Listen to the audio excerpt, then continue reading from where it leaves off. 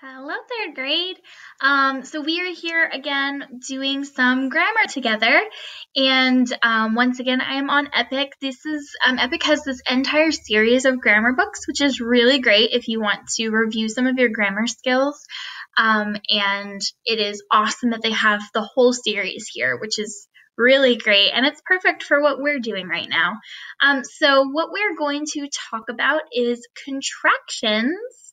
So our book is I'm and won't, there and don't. What's a contraction?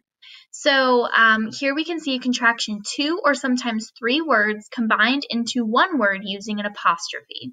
So we are going to read this book and then we'll chat a little bit about what a contraction is. So let's make this bigger. Contractions take a couple words, or sometimes even three, and shrink them into only one, as in, she's drinking tea. She's is the contraction, and it shortens up she is. It takes two words and makes them one, as in, that's mine and his.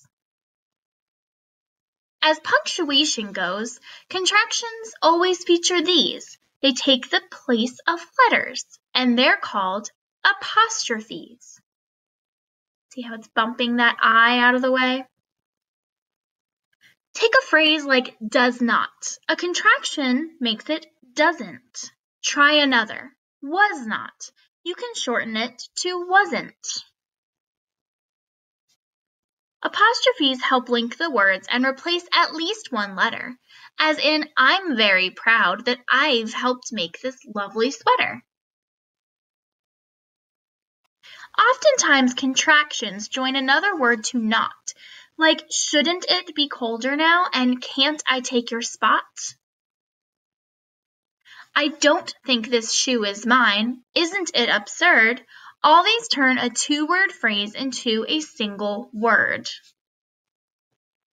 So there, will, she's, I'd, can't, couldn't, I'll, they all turn a two-word phrase into one single word.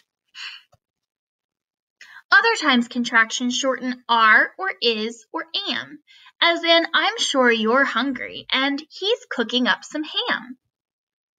Now and then contractions shorten not just two, but three words, for example. I'd have thought this was the zoo.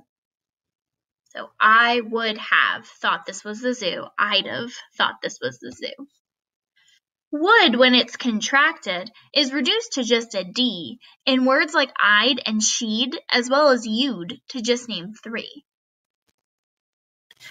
Will can come in handy as a future tense contraction. Shrink she will right down to she'll, it's smaller by a fraction. Sometimes you'll find have and had have been abbreviated. Like here, I've got a puppy, and I'd better get him crated. Aren't contractions useful words? In speech and writing don't. Have any fear in using them? I'm guessing that you won't. So, what's a contraction? Do you know? So, we already did learn this concept. It was a couple of months ago. We did talk about contractions, and if you remembered, we talked about using the apostrophe at the appropriate place. And we talked about how often it replaces a vowel. The apostrophe replaces the vowel, but not always. But most of the time, that's what it replaces. For example, has not, you take out the O, you put in an apostrophe. Isn't, is not, you take out the O, you put in the apostrophe. She will, you take out the WI and put in the apostrophe. So we talked about how you can try to figure out where the apostrophe should go. And we talked about this, if you remember, our spelling words were all contractions a couple of units ago. So that is, this is review, and it is something that you've already gotten to talk with me about. But I am challenging you to try to find at least 5 contractions in a book that you're reading. It shouldn't be, super hard to find, honestly, because there are contractions. We use contractions a lot, especially when someone is talking. If you are writing it down, you might be more formal and say you are going to go to the store. However, if I'm talking, I'm going to say you're going to the store. I'm going to go with you. Instead of you are going to the store, I am going with you.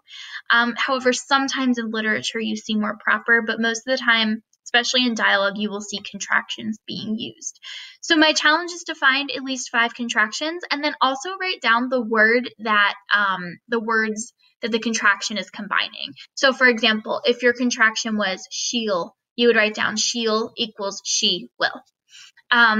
So as always, you can write the answers down in a Google comment on this assignment. You can do it in Remind Text.